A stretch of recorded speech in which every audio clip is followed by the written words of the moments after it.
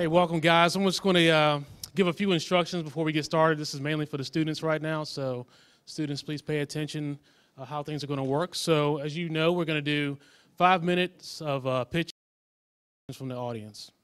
The way this is going to work is we're going to basically start with Team 1, which is we're basically going alphabetical order. City of Medicine is going to be the first team. All the other teams are going to go to a holding room so that you don't have to watch and be nervous about someone else's presentation, right? So City of Medicine will start here first, and then Edgecombe, we're going to bring them in next, and we're just going to keep going alphabetical until all the teams are done, okay? Once you come back in, you'll stay in the room after you've given your presentation, okay? So we have a clicker that controls the slides. So the right button clicker moves the slides forward, okay? It's pretty simple. And we've got all the presentations here on the laptop, and we'll work on getting the slides changed. Don't worry about that. I'll take care of that, okay? Also, use the microphone when you're speaking. We are recording this, so make sure you're using the microphone while you're speaking so we can get good audio of what you're saying.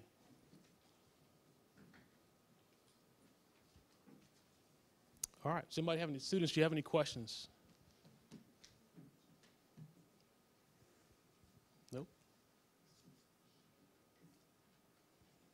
All right. You can have just a couple more minutes. We'll be getting started.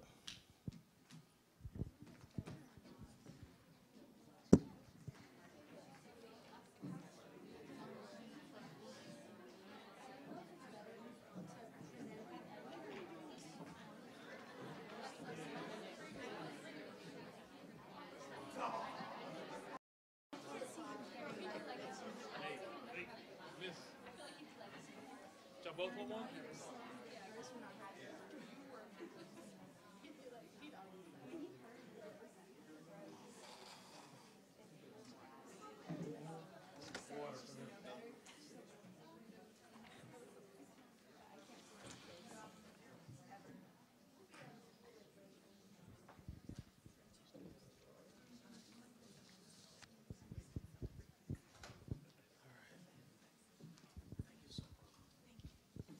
Welcome to our 2015 Innovation Challenge. Yes. I'm Daryl Kane. I'm very excited to welcome you today. We're going to have a great time listening to some great and innovative ideas from students across North Carolina. So today I'm going to briefly walk you through a history of the Innovation Challenge. I'm going to introduce our VIPs, our very important people that are here, and also introduce our guests. So this idea started around April of last year. We had a planning session down at HQ Raleigh. And one of our esteemed guests, Christopher Gergen, will be talking here in a moment. He actually invited us down, and we started brainstorming together, how can we create and improve entrepreneurial thinking across our network of schools in North Carolina. So we brought in a team of students, teachers, and entrepreneurs. We had a half-day planning session, and we came up with the idea around the Innovation Challenge. So what happened after that, we basically did an interest webinar. We gave a training session on what does design thinking look like. We informed the schools and the teachers and students about what the challenge would look like. And then we basically put out a call for proposals. And by the end of the session, we ended up with 22 applications. And as you can see today, we had 19 final proposals from 11 schools. Hopefully you guys saw some of those flyers around your schools, and that inspired you to participate. We've also had a great interest from our industry partners. We're actually going to hear from one of our industry partners from Cisco here in a little bit. I'll be introducing him in a moment. We had a lot of local mentors that helped local teams to improve and refine their ideas. And then we had industry judges, industry panel judges. They looked at all the proposals and videos. So those are higher education professionals and also industry professionals from leading organizations across North Carolina. And we have 3 judges here today, which I'll be introducing them in a little bit, but those are the organizations they're with: Blue Cross Blue Shield, First Citizens Bank, and RTI. And here are our finalists. So give yourselves a hand for making it to the final.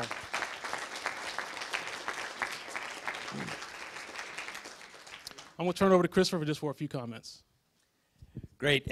So I just wanted to piggyback on what Daryl said. This is come a long way in terms of an idea, and it's always fun to see a dream turned into action, which is one of the reasons that we're so excited that you all are here. And one of the things that we really want to try to imbue in terms of your involvement in this effort, that this is a lifelong journey. This is the beginning, I think, of what will become hopefully a very dynamic path of being a high-impact leader, not only in North Carolina, but beyond, right? And part of it comes down to the entrepreneurial mindset. It's having both the confidence and the competence to be able to take a set of ideas and put them into action. So the fact that you've made it this far is a testament to the fact that you already have that entrepreneurial mindset, and now it's time to flex those muscles. But like any muscle, it actually requires a lot of hard work. You got to get out there, you got to try it again and again and again. And a lot of startups fail, right? And not all of you are going to make it to the very finals of this, but all of you have taken the important steps to be able to get to this point.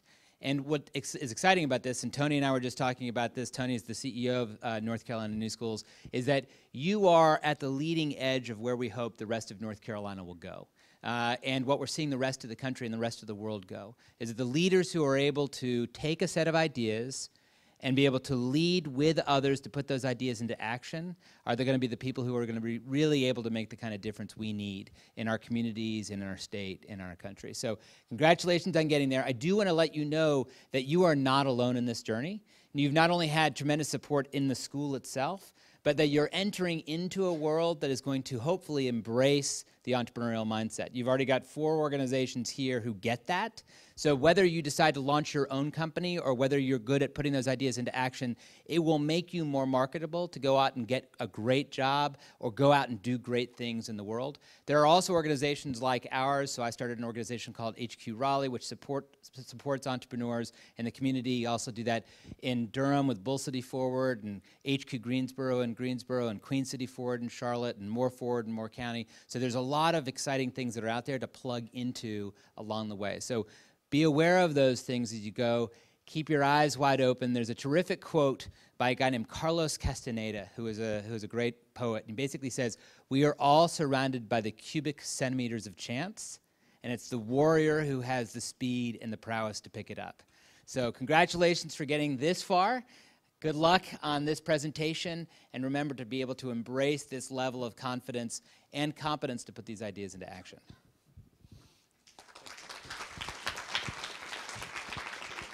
Thanks, Chris, for those great words. So I'm going to introduce our judges here briefly. So we have Allison Bonner, a communications specialist from Blue Cross Blue Shield. So Allison, everybody give her a hand. Thank you. So Allison is responsible for developing high-quality strategic communication plans to broaden internal awareness and understanding of HR initiatives across various departments, including wellness benefits, performance management, employee relations, and diversity. Allison was a previous wellness coordinator designing and implementing wellness programs for over 4,800 employees with a 92% participation rate. So thanks for being here, Allison. Next we have Stella Lamb from RTI. Stella? Stella's a program manager in internships and student engagement and university collaborations. She founded the internship program at RTI in 2011, and she helped develop the talent pipeline for a future global workforce. She now manages the RTI internship program, which has grown to host over 150 undergraduate and graduate level interns annually in the United States and internationally. Thank you, Stella, for being here. And last but not least, we have Kathy Russell. Yes, Kathy's from First Citizens Bank. She's an experienced corporate recruiter specializing in non-traditional financial roles such as insurance, leasing, mortgage sales, credit, treasury, strategy, and international roles. She's also the co-chair of the Panther Creek Business Advisory Board. Kathy, thank you for being here. And of course, we don't want to forget our sponsors for the 2015 Innovation Challenge. Cisco Systems is our sponsor today. So we want to thank you guys for being here. We'll hear from Sanjay Powell here in a little while at the end of the program. And Christina O'Neill has helped organize the event as well. So thank you guys for being here. Look forward to hearing your remarks. All right, with that said, I think we are ready to get started. So we're going to have the City of Medicine Academy stay in the room, and all the other students can exit out with Mr. George Ward there, and we'll be getting started here in a few moments.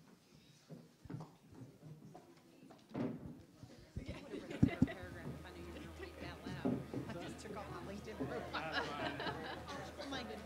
After a decade with the organization. There you go, yeah. Thanks, Daryl. No, you are good.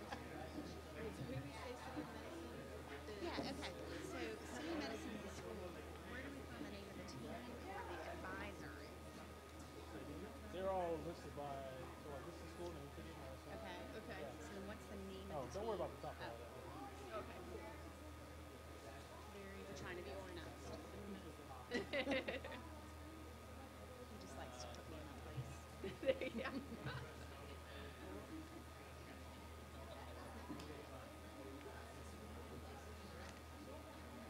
Did you highlight? I did. I just Okay. just We want need to to show move that I her was to going the on. You're blowing the curve. I'm sorry, guys. Don't look at my paper. Did you grow up around here?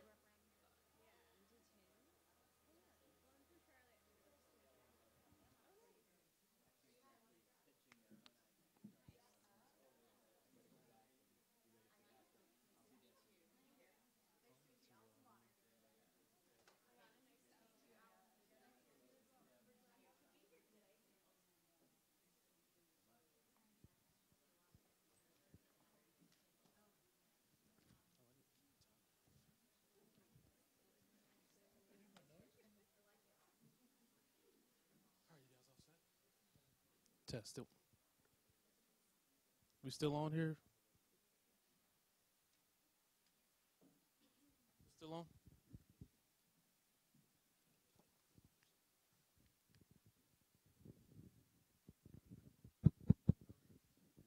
Okay.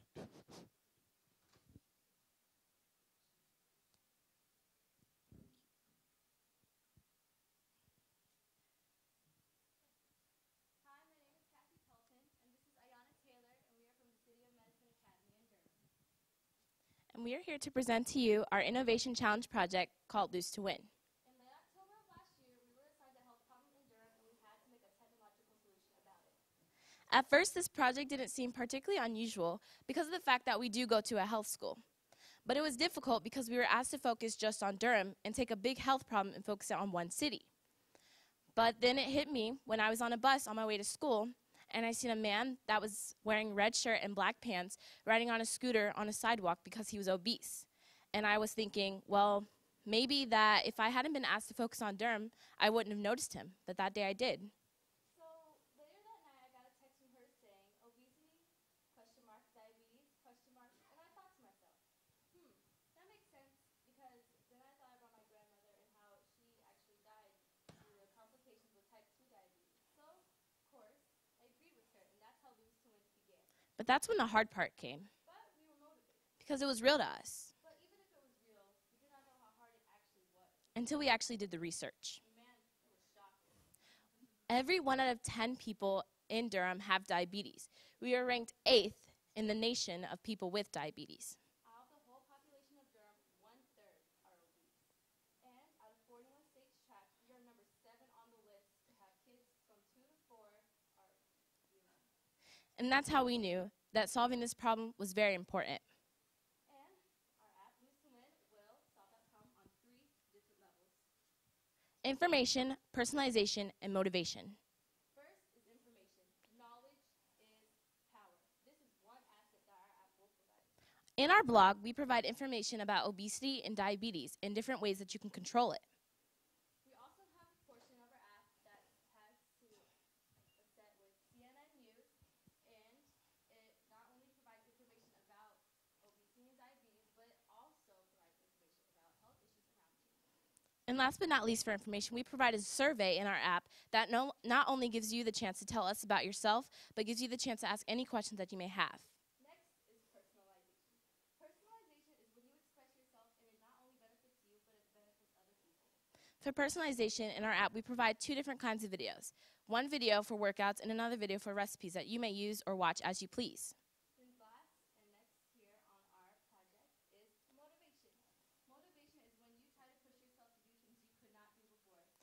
And that's where the app, where the Google Plus and the chat room come in. This allows you to communicate with other people that are doing or going through the same things that you are. It allows you to motivate each other to work out and to eat healthy. We know Lose to Win has an enormous potential for success.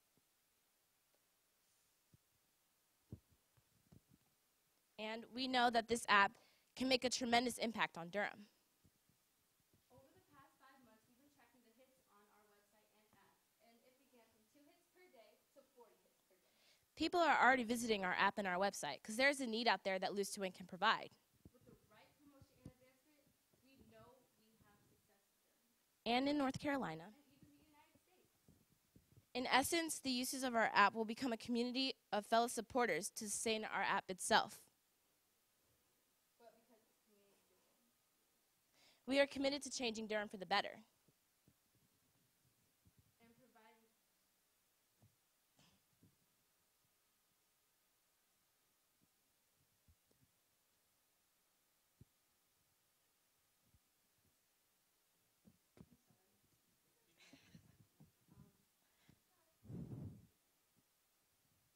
the more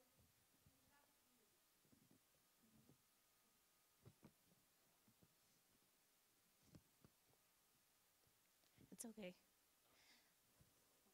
We have seen this need in Durham and we know that we can change it. the more people who use our app, the greater potential we have to make a difference. Thank you.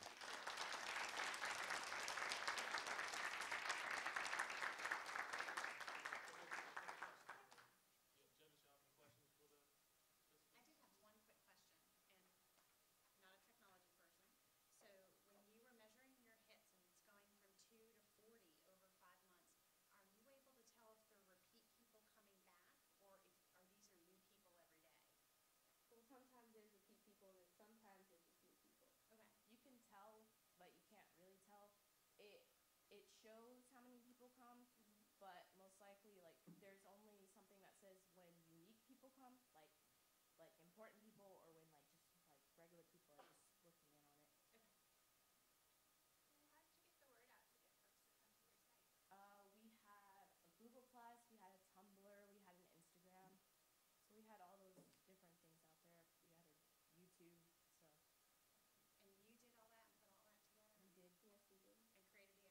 Yes, we did. Do you monitor your app on a daily basis? I do. And I have a question as well. So I heard you mention something about pulling information from CNN and kind of aggregating Yeah. information for readers. Is that kind of how you plan to sustain the blog? I work as a staff writer for our corporate blog for health and wellness at Blue Cross. So one of our main, goals and meetings centers around, curating content, looking at the angle that we're going to use to draw people in. So how do you plan to It's use content? It's one of the ways that we use it to sustain the blog, because in the app we also have the blog into it. So we basically, I know that it's gonna be up for a while because every once in a while I'll check and see how many people are visiting it, and I would think, well, and I post every other day, so as long as people are visiting it, I'm thinking like there's no problem of it like disappearing or anything. Great. Thank you guys. Great job. Thank you.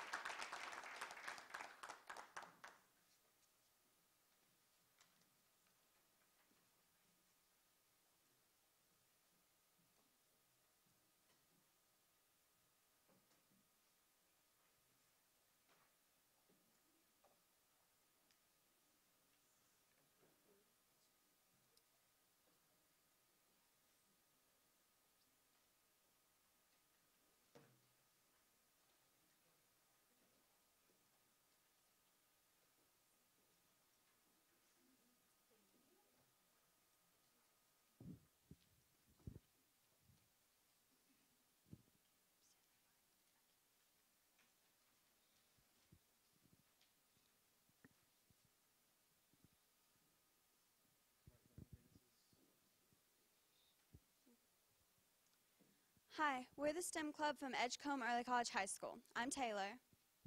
I'm Emily. I'm Sarah. And I'm Brianna.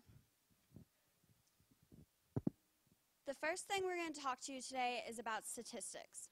In North Carolina, the poverty rate is 17.9%. Of that percentage, the people who are affected the most are the children. 1 in 4 children don't know where their next meal is coming from. Next is the food insecurity rate, 17.3%, and it's increasing each year. The government tries to help with programs like the Food Assistance Program, but 81% of the people in that program don't know where the food comes from. And if they don't know where it comes from, then they don't know what they're eating. Another way the government tries to help is with the WIC program, which stands for Women, Infant, and Children Supplemental Nutrition Program. Nearly 245,000 women and children are enrolled in this program, and the food that they can buy with the WIC tickets are steadily decreasing in value, and the only things that they can purchase are the cheap goods, and they don't provide the nutrition that the mothers and children need. Here are our goals to help and decrease the malnutrition problem in the community. We would like to grow and donate at least 50 pounds of vegetables, and we would like to grow cucumbers, snaps, okra, peppers, carrots, and potatoes, just to name a few. We would also like to grow 50 pounds or more of fruits and donate those as well, and we would like to grow tomatoes, blueberries, strawberries, and apples. We would also like to grow things like flowers, like pansies, dogwood, daisies, roses, and sunflowers.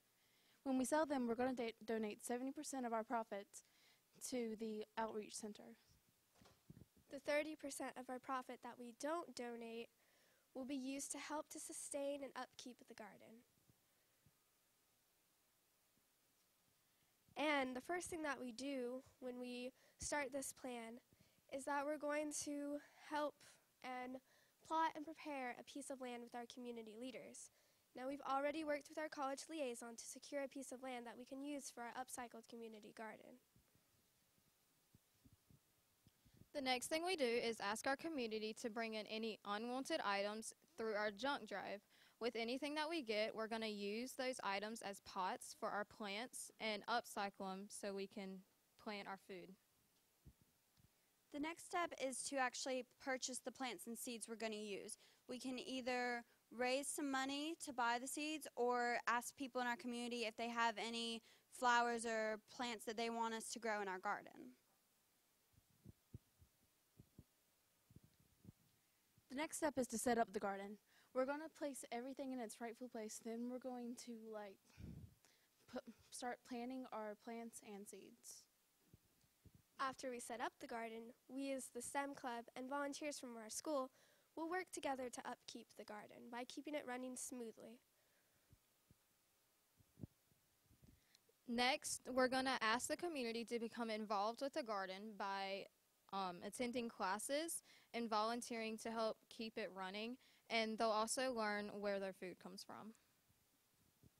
Once we actually grow the plants and fruit, we're going to take when we reach our goal, we're going to take the food and take it to the Tarboro Community Outreach Center so they can help feed the community. Next, we're going to evaluate. We're going to see how far we come close to our goals. We're going to look at the benefits, and then we're going to make some adjustments if we can to make it even better. After we make all the adjustments needed, evaluate it, we're going to do it again. Why do we want to do this? Tarboro is such a close-knit community, and the people that go hungry each night, their stomachs aren't the only things that are hurting. It's our hearts. They hurt because those are our friends that are suffering. We thank you for your time. Do you have any questions?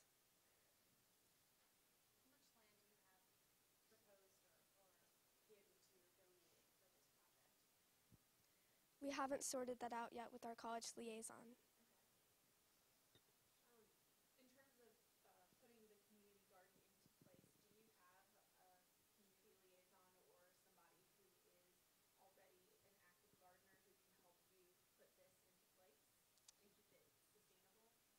Well, we have many people from our community that are experienced gardeners, and we ourselves have also worked in gardens before.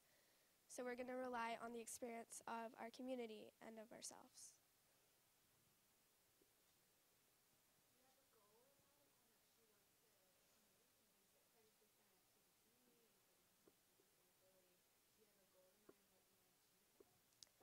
We hope to raise a couple $100, maybe $200 or more. You also mentioned education and classroom setting, all types of training for people. Mhm. Do you have volunteers or people who are ready to give that education in terms of growing products, how to grow them, types of soil, types of fertilizers needed? You were talking about the teachers to help with this stuff. Mhm. Well, at our school we have a service learning program, and we're also hoping to start a garden club once we start this up. So we'll have a steady supply of people to come and help us.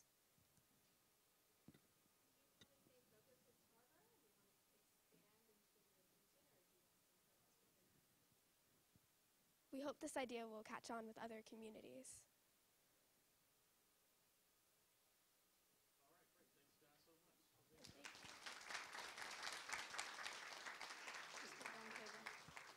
Got certificates for all you guys here. So just make sure you team and your certificates from the folder there. Okay.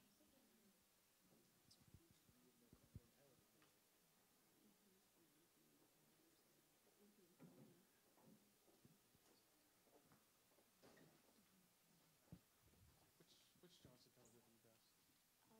INWC.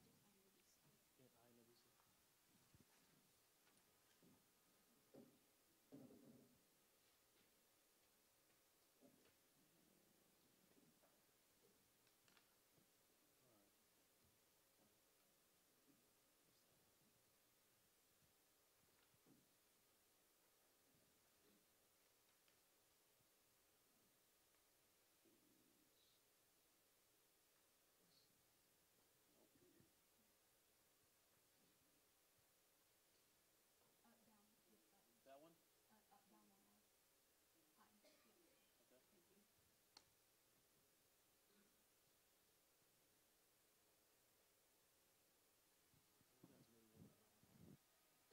Simplify your questions a little bit.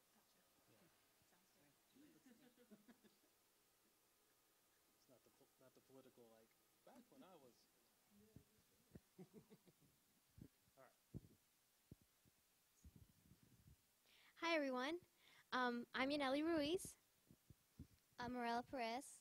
My name's Anna Lee. And I'm Rose Hine, and we're from the Johnston County Early College Academy. So, weight is a big problem. Being overweight or obese is the second leading cause of preventable death.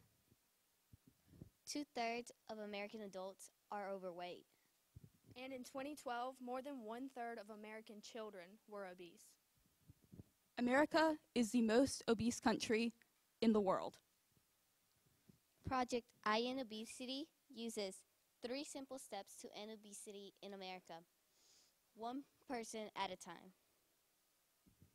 Step 1 is to inform. We have to get information about healthy eating out there. And what's so great about this program is that it's student-oriented. So what we plan to do is to have students from local schools to teach other students in the middle schools and high schools. Next, the volunteers arrange one-on-one sessions to personally mentor students, helping them become healthier. The program's third part, however, is the best. Students who have been taught and mentored will go home and tell their parents and friends all about the program. In addition, they restart the circle by telling and teaching and mentoring students in their local middle and high schools. Why Project I End Obesity? Well, it encourages healthy eating, exercise, and living habits. It allows students to teach other students. It incorporates community service and is perfectly designed for the communities and families. It provides an innovative solution to a modern problem, and it's 100% self-sustainable. The project's sustainability depends upon the third step, the restarting the mentorship program with the new healthy students. This is an incredible way to keep the project going. It's free and it's beneficial for those who are involved, allowing them to get community service hours. This will help the students gain presenting, public speaking, and leadership skills. The community service that they gain can go to beta clubs, senior projects, and even college acceptance. we have begun working to get Project I End Obesity into schools in our county but have realized that we need someone to guide us in the making of a curriculum for our mentors to use. This is where you all come in. With the help of each and every one of you, we can make a difference. Project I End Obesity will, one step and one American at a time, make our communities healthier. And, while it's working, this project will make students in America better leaders, so everyone can make a better tomorrow. Thank you, and we look forward to working with you. Any questions?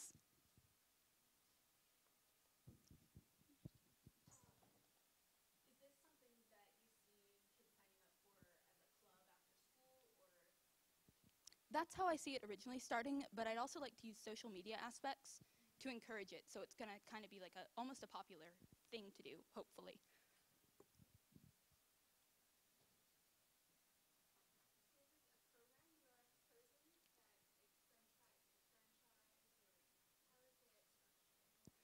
It's structured basically as a mentorship program. It starts with a student inside a classroom who basically for maybe one day of a class will teach basically a health education class. Then after that, once they've gotten the basic information out there, they'll talk to individual students in individual sessions to further guide them into making healthy, personalized choices for their lives.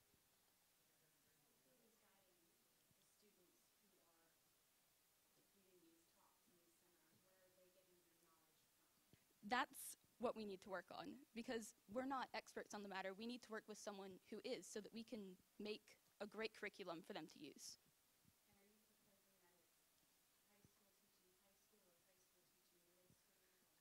I think it could go either way. I guess that high schools could teach high schoolers, and middle schoolers could teach middle schoolers, and high schoolers could teach middle schoolers, but I don't think middle schoolers could teach high schoolers. I think it can go any way except that one.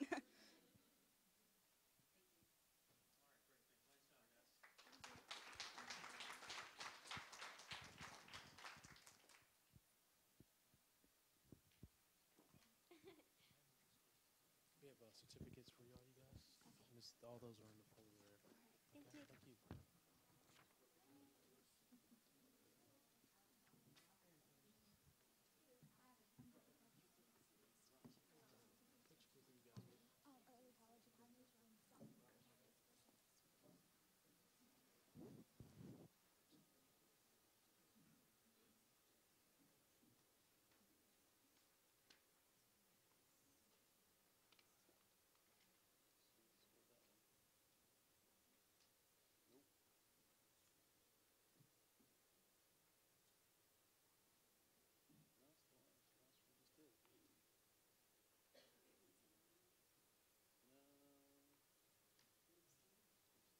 They're all Johnston, yeah. We're going alphabetical order by school.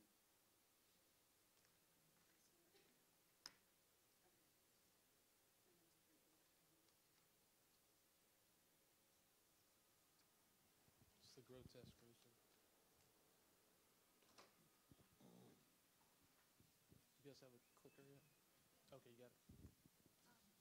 You start. Just give them a minute while they're getting the paperwork together. Yeah.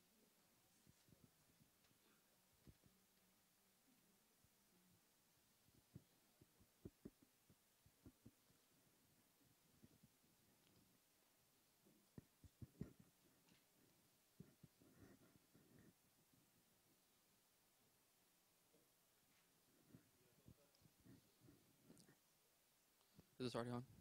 Yep. All right. My name is Colin Garcia. Raul Cruz. I'm Aaron Penny. And I'm Georgia Price. Our school is Johnston County Early College Academy, and our teacher sponsor is Amanda Rowland. Our innovation is the Grotesque Grocer.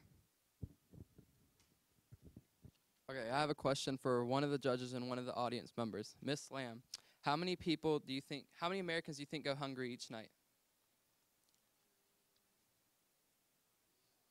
A rough estimate.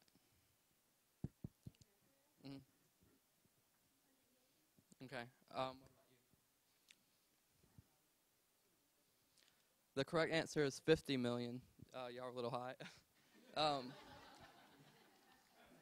To put this in perspective, according to the United States Census Bureau, in 2014, the population of North Carolina was roughly 10 million people. The amount of starving people is 5 times greater than the amount of the population of an entire state. Over 300 million pieces of produce are wasted annually, and 23.5 million Americans live in areas called food deserts. Food deserts are areas that are dominated by fast food chains such as McDonald's, Wendy's, and Zaxby's. With all these people going hungry, the last thing we need to do is waste food, but Americans generally throw out half the foods that they purchase. With the obesity rate rising in America is rising exponentially, and eating unhealthy comes with serious long-term risks such as diabetes, heart disease, and even cancer. Americans are not eating their recommended levels of fruits and vegetables, and the main reason for that is the accessibility and affordability of healthy produce. People in poverty tend to become obese, while healthy foods are left to rot every day.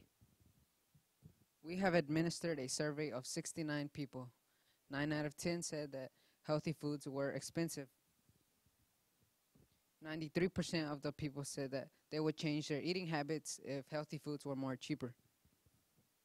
More than half said that they would throw out deformed fruits or vegetables just simply because of their looks.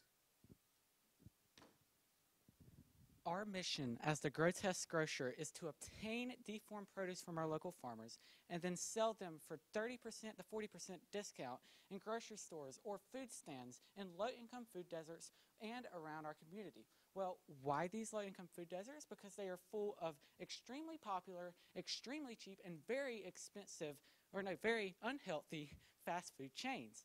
And what this does is it's going to make produce very expensive in these areas. People don't want to buy them. They're too expensive, so they'd rather go to a fast food stand, spend $1, and get a hot dog. Our food stands and grocery stores would not only sell the grotesque foods, but they would also contain samples of produce slices, smoothies, and even food cooked on site with our produce. The closest example we have is like at Sam's Club. This would increase the education of people with techniques of healthy eating, and it's going to promote a good diet all around the board. The deformed produce has the exact same nutritional value as their perfect counterparts, so why should we waste them? We should not let them rot. We should take them and do something with them. This idea would allow for people to eat healthy without eradicating their budget. This is going to increase accessibility, and it's going to promote education to eat healthy. Additionally, this would also promote farmers. It's going to give them an income for something that they would usually use as waste, and it's going to increase local grocery store businesses because it's going to make produce a lot cheaper. The cheaper the produce, the more demand there is. This is going to bring business to these businesses. In order to have a successful program, we need a way to sustain it. This will be done by dividing the proceeds. Proceeds will be partitioned 4 ways. 30% will go to the generous farmers who supply our produce. This money will serve as an incentive for them to continue supplying our produce, and it will also cover any extra labor costs. The next 30% will go to the grocery stores and farmers markets who house and sell our produce, as well as the food stands we create in food deserts to sell produce. 25% will go back into our program to keep it running. We need a solid foundation to maintain the program, so this portion of the proceeds will serve as just that. The final 15% will be donated to charities involving food accessibility and health. With this, we'll be helping bring awareness to multiple issues at once. By maintaining our program and supporting others, we can make North Carolinians and ultimately Americans healthier and provide them with cheaper produce. If we begin by spreading this idea throughout Johnston County and North Carolina and eventually expand it to the United States, we can reach our ultimate goal of erasing food deserts.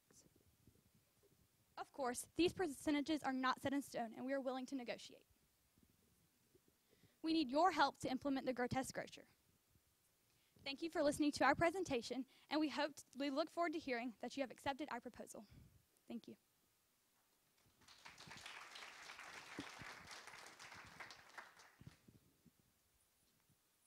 Are there any questions from the panel? Well, first we got to look at where our local farmers are, and once we find them, we try to get them on board to sort of like donate at the beginning, but they're eventually going to get funded for it if they want to. But they could donate their vegetables and fruits that are deformed to us. They would usually throw them away, and then they would probably give them to us, and we'd put them in food stands, or if there's grocery stores in the area, we would use them and promote their businesses while doing this. So if you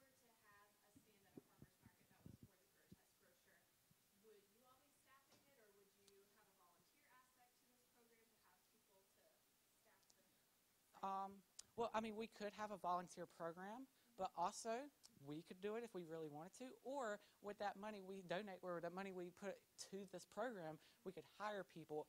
And if they really don't want payment, they don't have to have payment if they want to do good.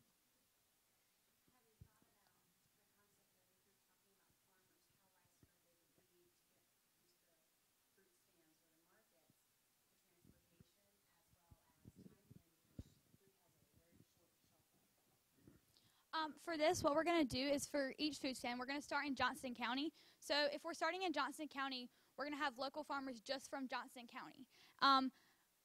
They will start by donating this, so we can provide transportation for the produce, or if they would like to, they could, because they will eventually have some funding for that, because we will have that 30% that's going to go to them. That will include like the extra labor costs. Any more questions? Thank you. Bring that little.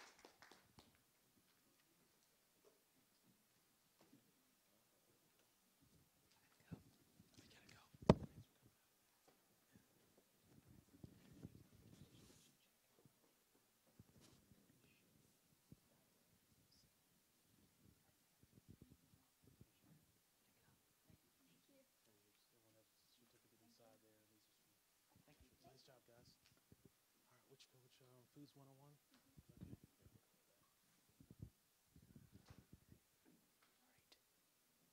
Welcome to Foods.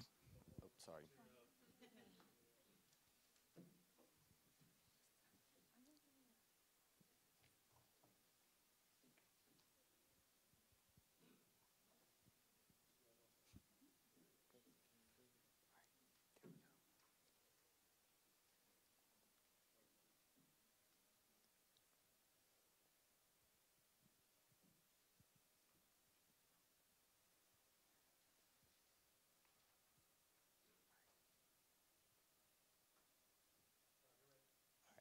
Welcome to Foods 101.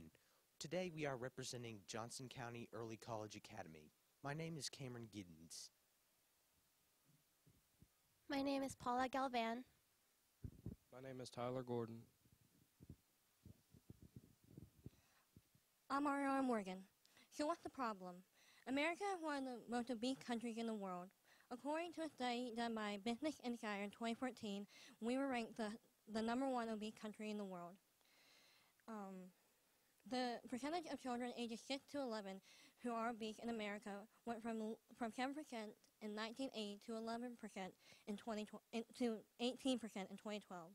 This is an 11% increase in 32 years. There are many risk factors that come with obesity. As of 2014, 7% of obese youth have at least one risk factor of getting cardiovascular disease.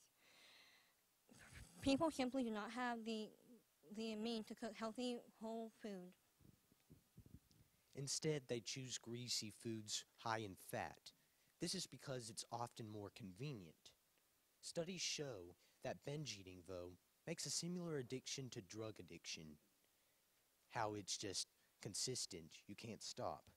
And according to the Centers of Disease Control and Prevention, over 1/3 of teenagers and kids are either overweight or obese. Children and adolescents who are obese or overweight have a higher risk of being ill in bone, psychological, also social issues, all of that. So what is wrong with teenagers? Teenagers that are obese are more likely to develop prediabetes. Prediabetes is a condition in which the blood glucose levels indicate a high risk for the development of diabetes. We plan to make a class that will focus on food that is good for everyone. It will teach children about healthy living. This innovation will expand the children's knowledge about the diseases that can form from eating unhealthy foods.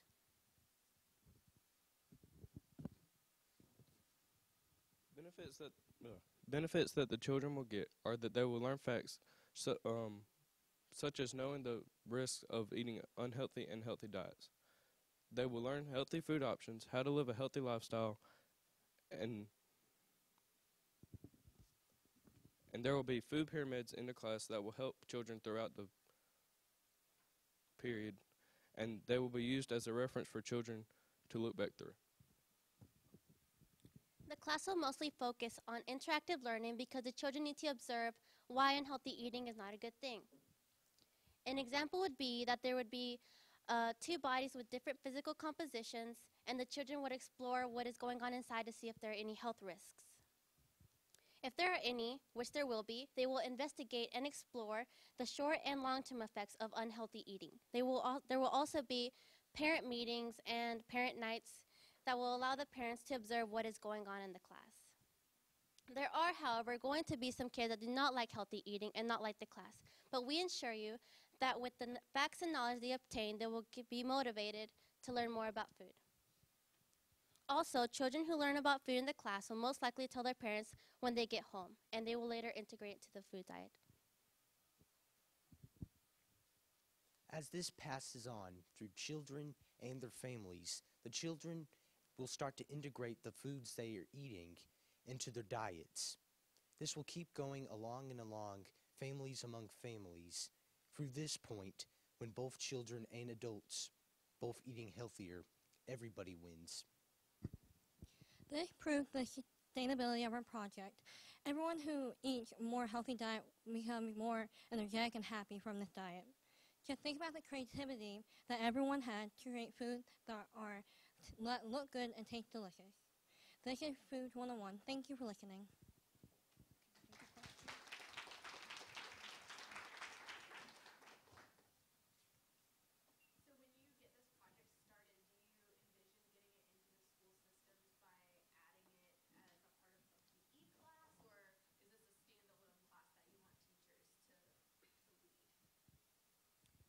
Yes, that will be like kind of like an elective class.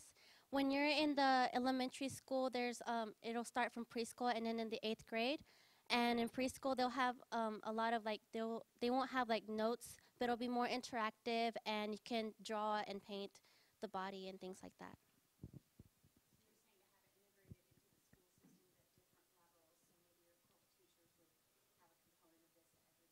Yes.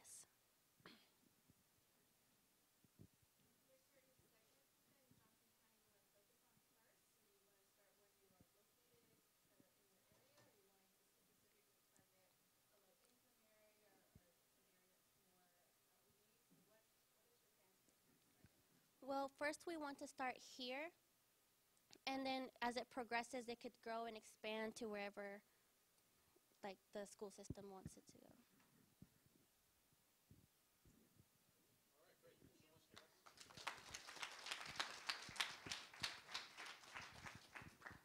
So we have certificates for all your students there.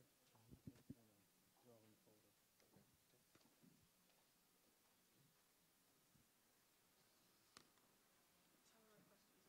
Yes, yes. You guys are getting better. I was about to fire you after the first group.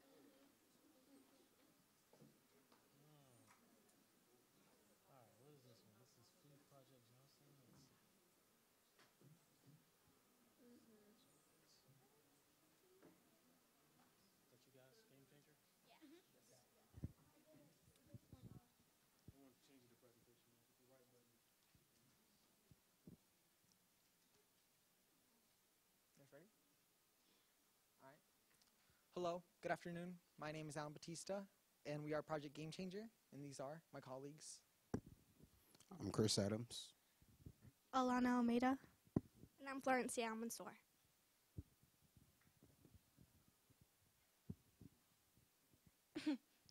Health problems that come as a result of poor diet are high blood pressure, high cholesterol, and high blood sugar.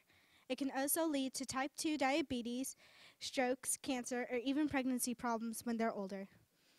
The way we eat is vital to our health, and the habits we pick up as children can follow us for the rest of our lives. Most schools fail to educate kids on the importance of eating healthy. Approximately 17%, that is 12.7 million children and adolescents between the ages of 12 and 19, are obese. Okay, so our solution is basically to make a game which will subconsciously and consciously teach children the effect of healthy and unhealthy eating. The premise of the game will be you'll be the server at a restaurant. The restaurant will have 4 main patrons. 2 of those patrons will be healthy and 2 will be unhealthy. The healthy ones, one will continue to eat healthy. He'll eat the low-fat foods and other stuff like that. And he'll continue to be healthy, while the other healthy patron, he'll indulge in the high-carb, high-fat foods, and you'll see him gradually go from a healthy state, jogging in the restaurant, to an unhealthy state where he's walking at a slower and slower pace. The 2 unhealthy patrons, one will eat healthy, and he'll make better decisions, and he'll come in, gradually faster, he'll have more energy, he'll come more and more. And sadly, the last patron, he'll, in his unhealthy ways, continue to eat unhealthy, and he'll get worse and worse to the point where he stops coming in due to health complications.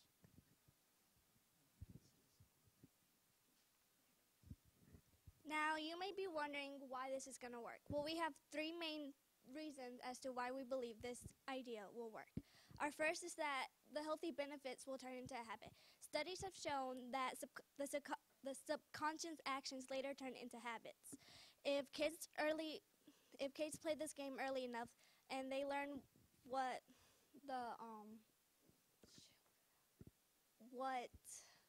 the consequences are of eating unhealthy, they'll start eating healthier, and this will continue on unto their adult life. An example of this is the game Tetris. Tetris is a game where blocks fall from the sky and you organize them in the correct way. People who have played this game are shown to be more organized than those who do not play the game. By this study, it shows that playing the game has become a habit for them, a way of life. And this is what we hope for our game to do with people, to it become a habit for them not to go to a fast food restaurant, and it'll hopefully benefit them. Our second point is that they'll be informed.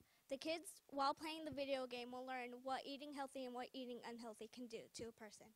And our third point is that they'll have more skills. Some examples of these are following directions and hand-eye coordination. It's been proven that playing video games can teach kids skills that they don't normally learn in school. In our video game, they will be doing high-level thinking, and they will be learning what to do in the kitchen. Thank you for your time, and that is all. We hope you enjoyed our idea, and we hope we choose it.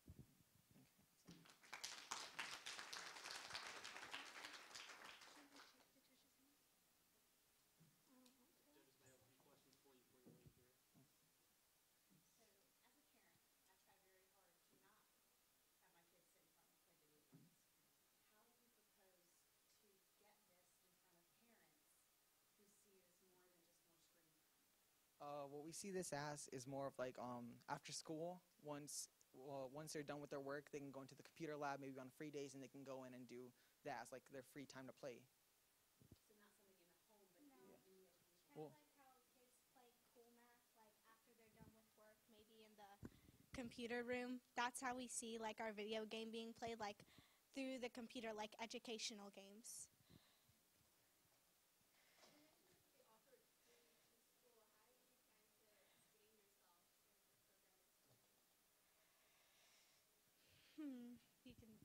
Well, the way we plan to sustain our stuff is if the video game gets popular and things go as planned, the main way would be through short advertisements. Have you seen in most video games or online apps where they have little advertisements at the bottom? We would hope to sustain ourselves through stuff like that.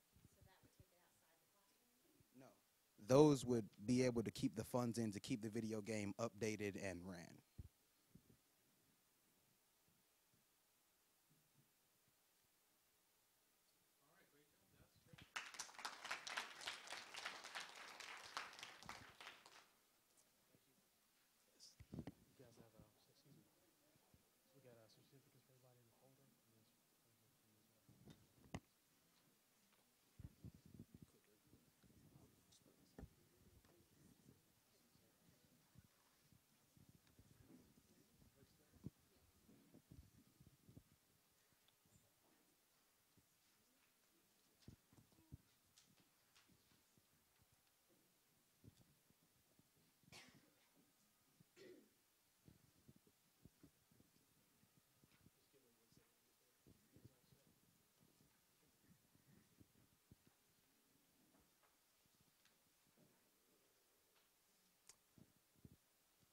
Good afternoon, everybody. We sincerely thank you for being here.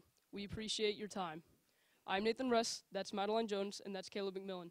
And unfortunately, the fourth member of our group, Madeline Sigmund, could not be here today. We will be presenting you our Innovation Challenge design, the Run for Obesity. As a group, when we thought of the idea encouraging healthy lifestyle in our community, we all immediately thought of obesity and how it's become such a prominent problem in our community today. Just in Wake County alone, 59.9% of adults are considered to be obese or overweight. The U.S. has an even higher percentage, being at 68.9%. That's over half the adults in our country. I don't think that's going to set a very good example for future generations to come. To be fair, though, we as a county and a country are not making it any easier on these adults to practice healthy behaviors at home. 51% of restaurants in Wake County are considered to be fast food. On top of that, North Carolina is below the national benchmark for access to recreational facilities. Recreational facilities and their access are extremely important because they can greatly influence people's decision on whether or not to partake in physical activity. Even schools are lowering the amount of physical education brought to our students by reducing the amount of required classes. On top of all the little physical education and overwhelming amount of fast food, families are constantly busy and do not have the time to sit down and have a well-balanced meal, making it even easier to give in to the already overwhelming and obviously easy and cheap fast food. As a result, without the proper influence, we believe that children and adults are not going to be able to practice healthy lifestyles at home. With our solution, we're hoping to change this. Some of the current methods schools are undertaking in order to prevent obesity are mandatory recesses, healthy foods at cafeteria lunches, and weighing kids in PE. Although these methods are effective, our methods are a little bit different. We have a 5K design with stations set up around the track to inform people of the dangers of obesity, such as high in cholesterol, diabetes, heart attacks, etc. The 5K is exercise itself, and it is targeted to all ages, whether you run or walk the 5K. Our solution gives the participants a new outlook on exercise and highlights the benefits of healthy lifestyle. We believe that by informing the people of the negative effects of obesity, that they will be more willing and motivated to live a healthy lifestyle. So we've already talked about the problem, and we briefly discussed the solution. So now it's time to go over the plan. In the plan overview, we will answer the questions when and where, as well as how we will organize the event. So for starters, we're going to organize a 5K at WakeMed Soccer Park in Cary. WakeMed is a 5K trail that is perfect for runners and is available for rent. We plan to use this for our run. The 5K promotes awareness of obesity and will have slides and will have stations set up around the trail that will give facts and statistics about obesity. These facts and statistics will tell the harm of obesity in the world. Water will also be set up at each station so that runners who are thirsty may drink. Volunteer and sponsor tents will be set up at the beginning and at the finish line of the trail. Activities will be held after the 5K to promote a healthy lifestyle. We will hold the race annually in fall because the weather at this time is perfect for running. It's not too hot and it is not too cold. As you can see in the screenshot above, we have created a website that outlines our entire project. People may use this website to simply get information about the run or to sign up as a runner, sponsor, or a volunteer. Overall, we put a lot of thought into this plan, and we are working hard to overcome obesity in the United States, starting with spreading the word and giving options and solutions in North Carolina. Are there any questions?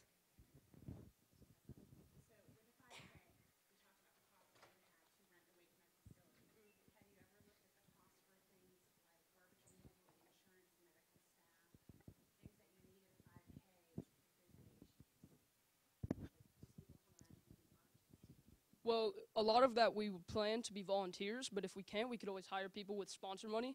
And the renting of the 5K trail isn't the full money, so we would still have some leftover money for those kinds of facilities.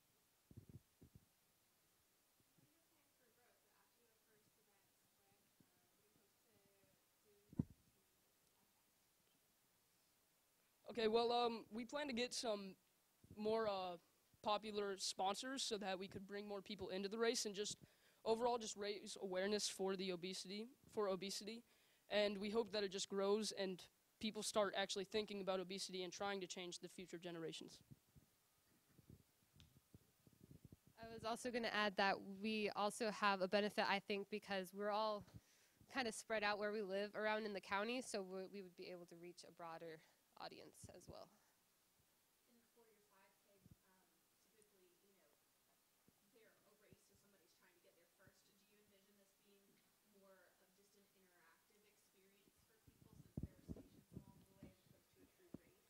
Yes, we won't necessarily discount the race, but I think we'll have more participants if they can go at their own pace. They won't have to be rushed, and they can stop as they please and look at the different stations. I was also going to add, this race, or run more of, isn't exactly a race. It's more of a invite your family, your friends, and come have a good time and learn about obesity. But if you don't want to learn about obesity, you can always just go run for fun and try going as fast as you can.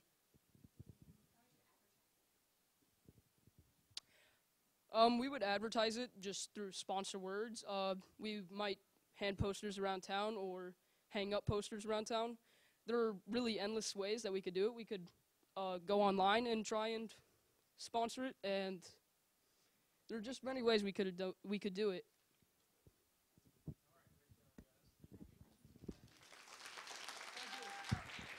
Thank you.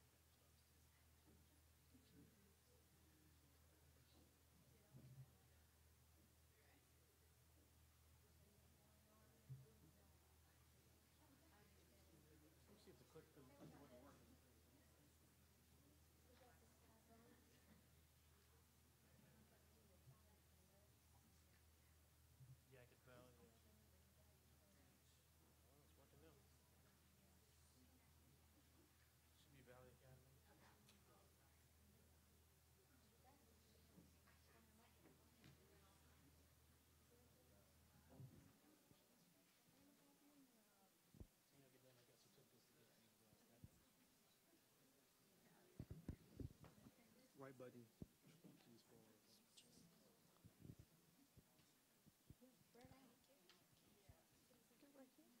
Yeah, y'all can be like, yeah, don't be right behind each other. Yeah, there you go.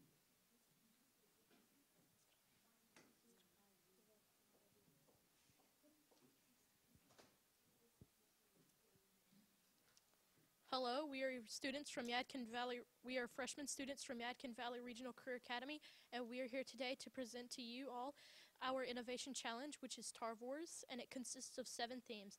My name is George Brogdon. My name is Laura Cardoso. My name is Abigail Armis. My name is Braxton Tucker.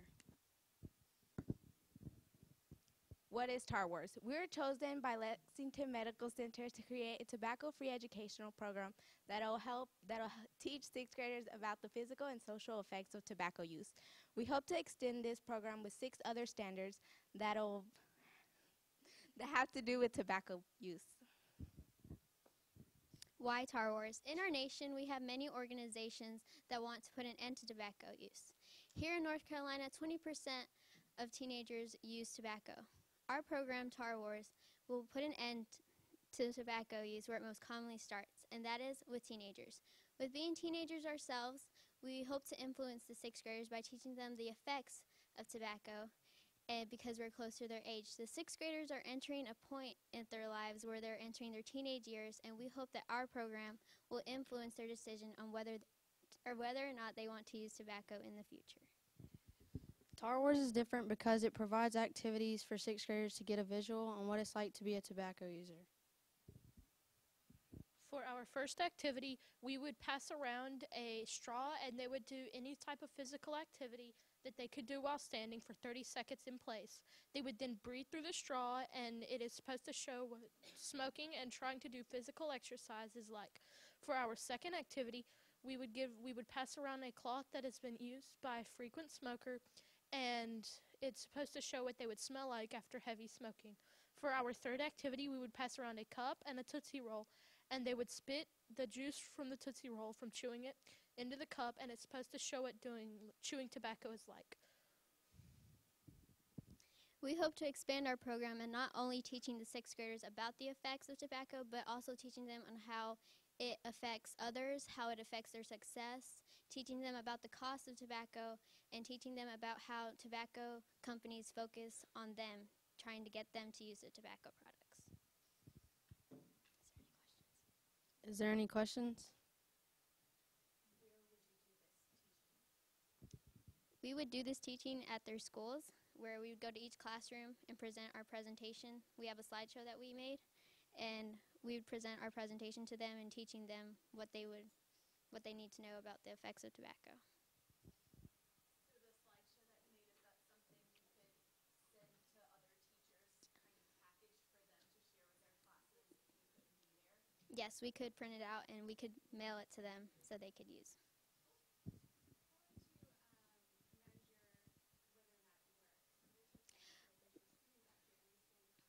Well, actually, we did a focus group with some sixth graders in Lexington where we actually presented our slideshows, and they seemed to enjoy it. They were very active, and they learned a lot from their experience.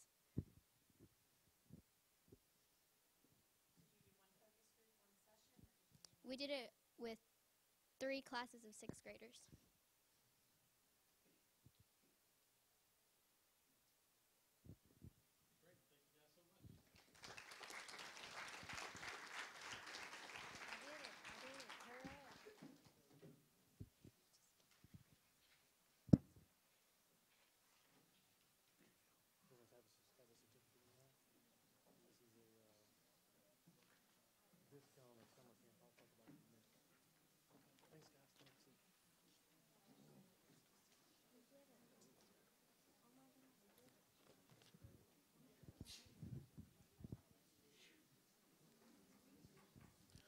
Well, I was pretty blown away by those presentations. Let's all give them all a great hand.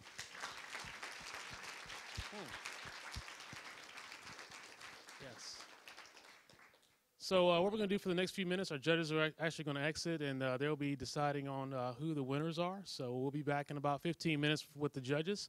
But during that time, we got some great remarks planned by our CEO, Mr. Dr. Tony Habit, and then we have some remarks from our sponsor from Cisco, Sanjay Powell. So I'm going to turn it over to Dr. Habit. Thank you, Daryl. Good afternoon, everyone. So could the students all please stand again?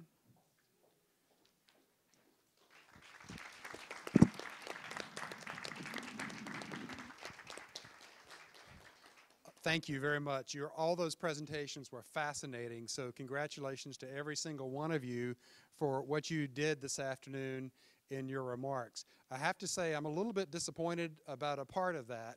You made it really hard for me to go home tonight and have a pepperoni pizza and feel good about that. So it's going to be really tough to not remember and think about the things that you said and the ideas that you shared this afternoon. You were asking and thinking about some really big questions, and I kept thinking during your presentation that when I was your age, the question that I was asking most was, do you want fries with that? You know, my big experience was working at McDonald's, and you're going so much deeper and thinking about nutrition, most of you, and health and well-being. So that was really profound and inspiring. So thank you for that. You know, the world that you're moving into is so vastly different than what I knew when I was working at McDonald's and thinking about what my path would be like.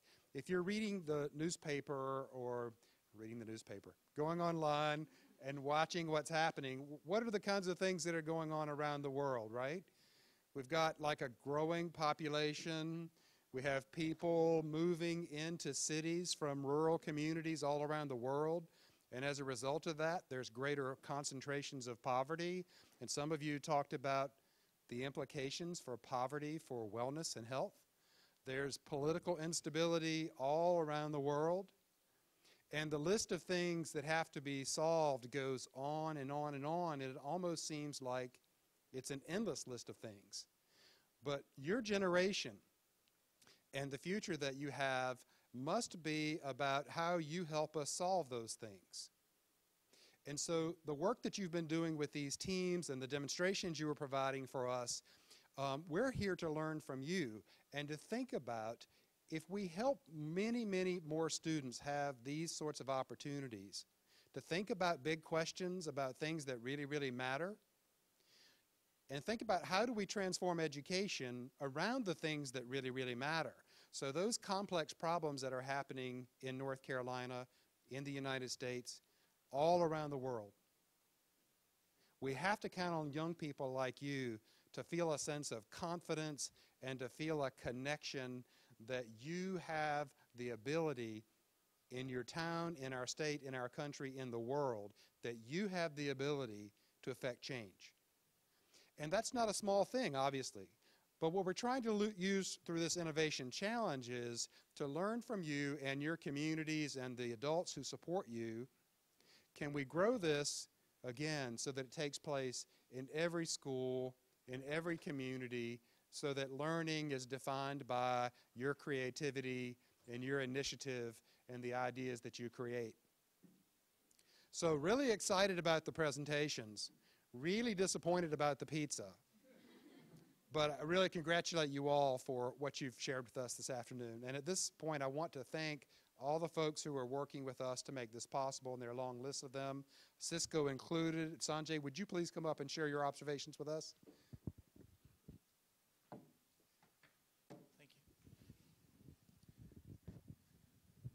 you. Well, doesn't it feel good now? All the presentation done, you're breathing easy, waiting for the results to come in, a little bit of excitement. You know, I counted 6 out of 8, maybe 5 out of 8, talked about obesity and, you know, healthy eating. Following your pizza advice, I'm definitely going to go to the gym more often and try to eat healthy, right? But before I talk about a few things why Cisco, you know, feels really proud to be able to sponsor this event, a couple of tips on effective presentation. By the way, all of you did a great job. You know, when you have a monitor where your slides are so small, if you're standing all the way back, you can't really see anything. Some of the corporate presentations I do these days, you really have like a 65-inch ultra high definition monitors where you can see. So you did have a little bit of logistics. Second thing is some of you were trying to look at the cheat sheet, right? When you have a cheat sheet in your hand, why do you have to hide it, right? So here's my cheat sheet. So what do you do with the cheat sheet? Is you try to hide it. You go try to find a podium. Luckily, I'm the only one presenting. So I'm going to go all the way back. I'm going to have it right here. And I may look at it, may not look at it. But at least I know I'll have it. So Cisco, now I've had the pleasure of working with Cisco for a very long time. In another 2 weeks, it'll be 21 years in the company. Thank you. And also, I joined Cisco in 1994. That's the time I moved into North Carolina. And I tell you, the pace at which the entire state of North Carolina has grown, both in terms of size, constructions, attracting different companies, schools, universities, you know, growing in stature, it just have been absolutely, absolutely fantastic to see. So what has driven state of North Carolina to be, you know, become so successful? Now, I would like to think the foundation of that, and in pretty much every presentation of yours, talked about technology. Technology coming in front and center into trying and solve, and you talked about obesity, you know, over 60% somebody said. And there are many other problems that our society faces that technology is going to help solve. But who is going to lead and drive that change? It's all of you right here, who come with that, who are growing up with technology, right from day one. Like as soon as you are able to walk, kids these days are using phones, using iPads, and then it will become natural for you to have technology part of your system. Unlike people like us, who kind of had to be like, at least in my 20s before I started thinking, hey, this technology thing, something called computers, come into our lives, kind of making it exciting. So with that in mind, what is going to be the most important area for where the jobs of the future are going to be? What will be the most important measures that will drive the requirements of different jobs and different companies in every industry? Not just the food industry, not just manufacturing, not just oil and rigs. Every industry foundationally will require technology to be successful, which would mean the importance of science, technology, engineering, and math will just go to another level. And there are many, many data points out there where you can look at. We'll talk about by 2020, there will be so many different jobs out there, and the people are talking in terms of, I've seen a chart from you, Christina, over several million jobs will be available, in the US with students from science, technology, engineering, and math major. And the challenge to achieving degrees in science, technology, engineering, and math is not just knowing these subjects well. I'll share one personal story. When I was actually in 12th grade, I was studying in India. I was very good in mathematics. And there used to be this award, which was kind of, like a better word, called top 1% in mathematics in all of India. India is some big country, so big numbers, so top 1%, really proud to be there. But the hardest part for me was not to get that top 1% score in mathematics, right? The hardest part was to get that award, you also had to get 60 in English out of 100, which I had never gotten till my 12th grade. So anybody wants to guess how much I got in English in 12th grade? Someone said 60? That's the right answer. I got exactly 60 in my 12th grade in English to get that top 1% award. Math was easy. So that's my point here. As you get the passion to study engineering, to study mathematics, it's not just going to be the factor that you can get good grades in that. What excites you?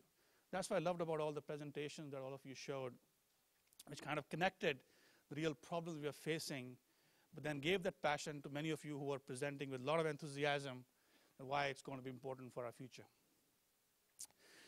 Just a couple more things, So as we go about just looking at pure statistics, for all the different jobs that we're going to need, they're not going to be enough, hopefully nobody minds me saying that, there are not going to be enough schools or colleges that can produce that at the pace we need. So how it's going to help? How it's going to happen? It's really going to happen by us mentoring each other. All right? How do each one of us mentors more, whether it is fellow students, colleagues, kids we know, people we're hanging out with? That's what it's going to take. So Cisco is going to talk, this is where I'm going to look at my cheat sheets because there are specific dates I need to mention and I can't go wrong, otherwise Christina won't be happy. We have a number of different events planned, purely keeping in mind that how we can mentor many more of you. Clearly Cisco as a technology company, over 70,000 employees, more than 4,500 just in RTP alone. We have a lot of top technical talent in our company who we are making them accountable to mentor more and more. So one of the first events that we're going to have is the week of April 20th. We'll be hosting a RTP STEM week where 500 employees will be mentoring more than 500 students. And the goal would be to show you some of our labs, show you how technology is being used, and again, get the passion going. Then we're also launching Girls Power Tech as part of Girls in ICT Day, which is going to happen on April 23rd. Under this initiative, more than 1,000 Cisco employees will mentor 3,000 girls between the age of 13 and 18, and about 100 of them will be able to work with right here, in RTP. And then lastly, Cisco is also sponsoring a Young Women's Innovation Challenge, where young ladies will compete for big cash prizes. How much is that? $1,000 first prize. Oh my goodness, wow, it's big. Regarding how problems can be solved and lives improved by the devices connecting to the internet.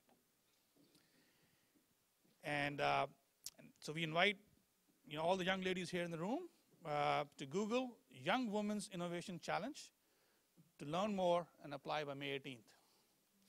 And in closing, again, I want to thank all of you, and Cisco is very proud to be sponsoring this event. Thank you very much.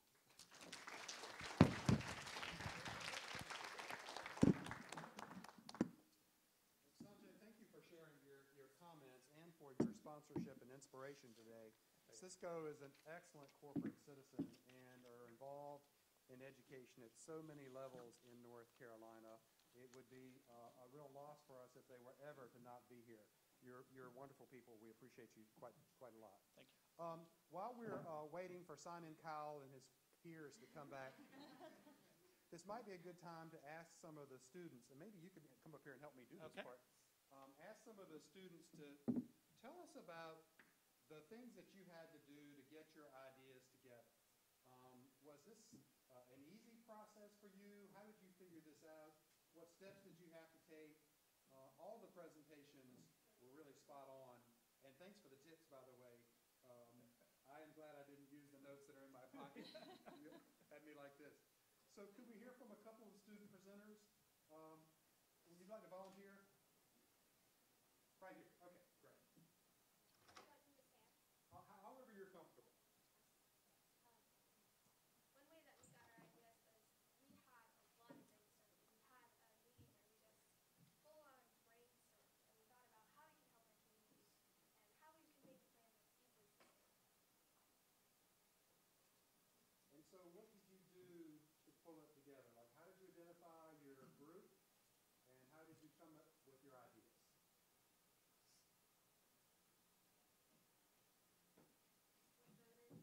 It's okay to say you asked the parents.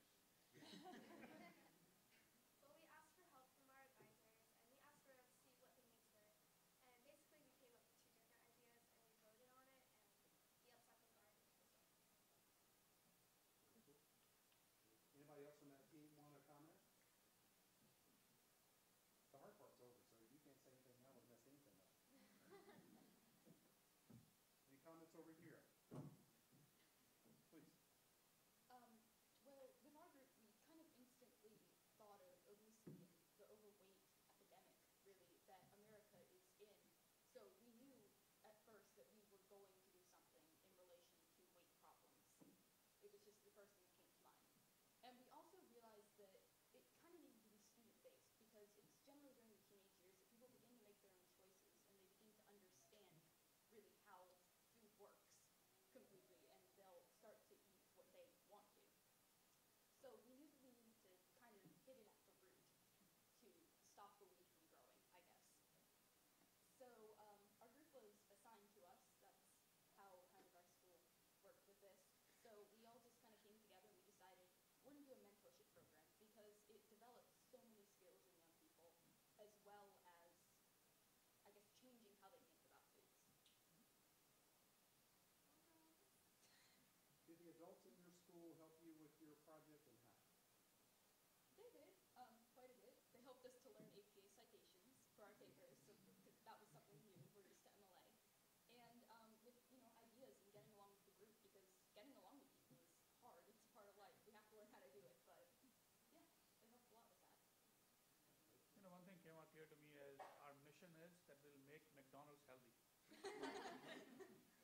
Then I can't sell any fries. The fries will be healthy. They'll be like one of those other kind of fries. Yes, like vegetable sticks. Broccoli on a stick or something. Okay. Any others? Yes, sir. Well, for us, we wanted a project that would hit both aspects of what we were given, the part with food accessibility and also the part where you're educating people. So what we did, we created a survey on a Google form, and then we posted it on our Edmodo. It's like a school Facebook looking thing.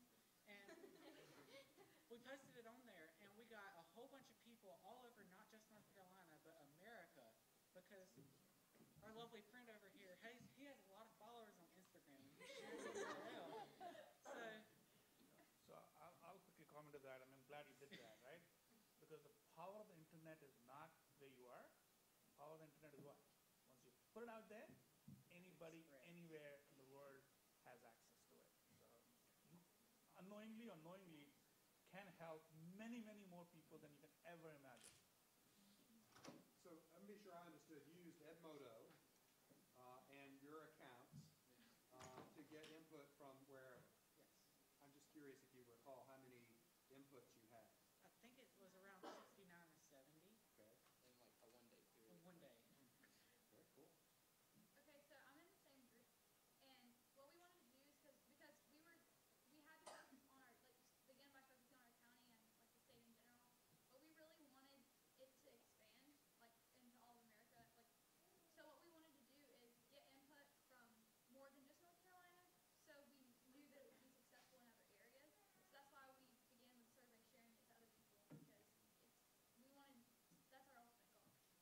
Well, I just want to remind you all that all the input you got through the internet came through Cisco system materials and supplies. So, you know, that just to let you know, right? Thank you. Anybody else from the groups want to comment on your work? I'm sort of curious. Principal Garland is back here, and I'm curious about... Oh, we have a winner. Thank you. I don't have to... We had a number of representatives from your school. How did that come about? Ms. Rowland, how did that come about? It was the kids. We crewed together in groups, and they worked on it, and they did it very quickly. And when it came back that their proposals were accepted, and they went back to their groups to work together. They're all ninth graders, so they had that available time together, and they worked hard to get it done. And so, as far as with the PBL construct, so that the school did, but everything else the kids did themselves. The research, the innovation, it's all them, and they have practiced incessantly, and I'm really proud of them because this is their vision.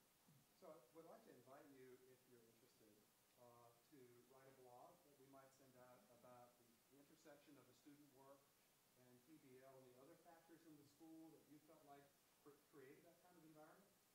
It's an invitation, not a requirement at all, but I just wanted to throw that back out to you. So the judges are about ready.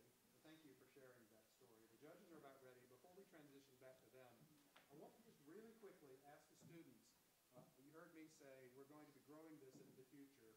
Quick thoughts you have about things that should be done to improve this going forward? Want to learn from you? Go ahead. This is kind of a technicality, but I don't think any of us from the Johnston County Early College Academy normally use PowerPoint, Microsoft PowerPoint. So maybe, I know a lot of you use Google Slides, but maybe I know it makes it more difficult, but an option of what media to send that presentation on. Okay, we're not cool, I get it. Good suggestion. Thanks for the feedback. Quickly, any others? Okay, if you think of them, please ship them off to us. We, again, want to learn from your experience. Sanjay, thanks for helping out with this as well. I think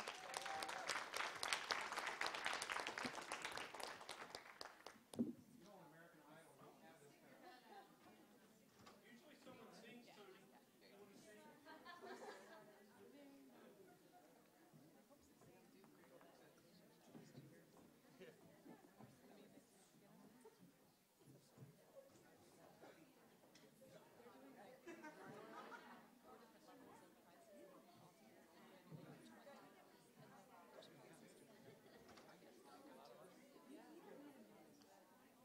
The judges have taken the prize money. No, they've asked for just a minute. They'll be with us in just a moment, okay?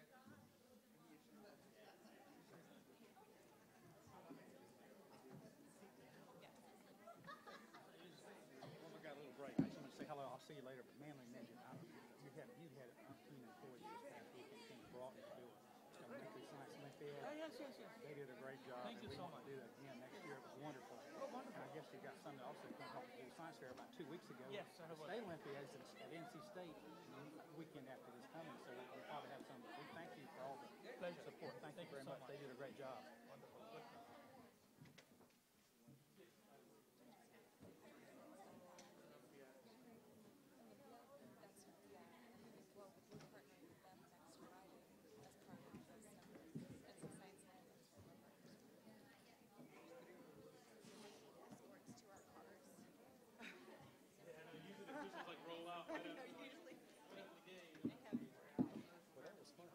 Show on the road. Yeah, I know. It's always good, you know. Like I was telling Christina, you know, you've been so busy in work and stuff.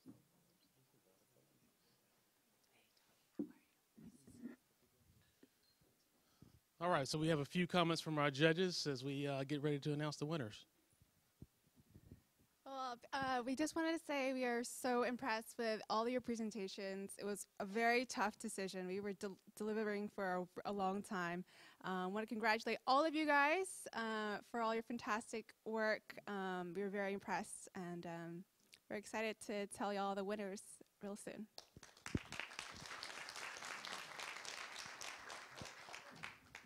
So if I can have Sanjay and Tony come up.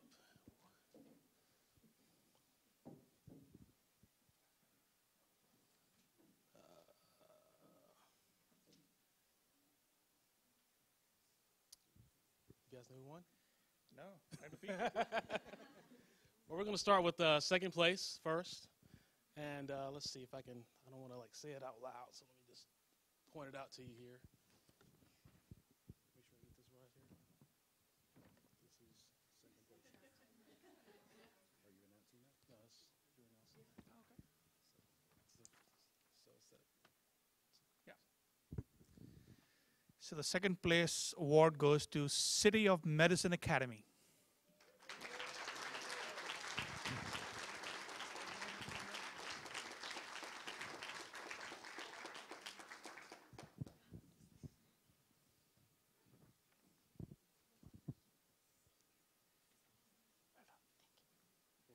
Good job keeping your calm.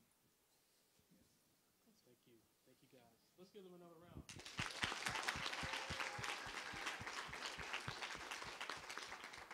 All right. And comments from the judge. That's right. We just wanted to provide a little bit of feedback. We were very impressed with your presentation, and one of the things we looked at was the innovative way you used social media, blogs, a mobile app. Coming from a wellness field, that's the way wellness is going right now. It's becoming more mobile with things like Fitbits. You look at the Weight Watchers model that uses online group support. So you're very cutting edge with the way you're looking at trying to engage people in their personal wellness. So congratulations. That's the winner. That's the penalty cards. Good classification.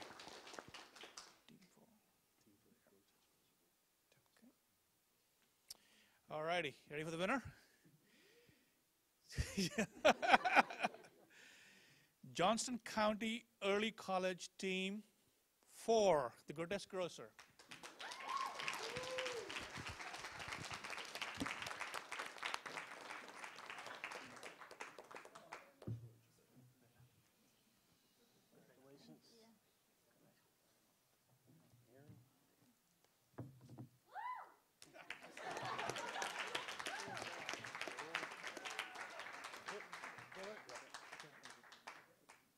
Comments from the judge, please. So again, outstanding work. We feel like it's the best base plan that we had coming through, one of the most innovative, definitely strong needs analysis. You looked at what's going on in the communities, the food desert, big issue right now. We feel that this plan probably had one of the strongest opportunities for success on a small scale. So for example, we were talking about the concept of a market or a grocery store, probably not the direction. You probably want to find yourselves pairing up with something like the produce box. Already has the demographic, already has the delivery schemes, something to tag up with that. But we thought that could probably hit the ground running on a smaller scale quicker. Thank you. You guys can hang out. We're going to take some pictures here in a minute. Yeah. So we want to thank you guys for participating with us, and for all the guys have submitted proposals. And once again, thanks for our judges being here. And again, thank you for Cisco Systems sponsoring our contest today. So that ends our program. We're going to take a few pictures with the winners. Thank you for being here.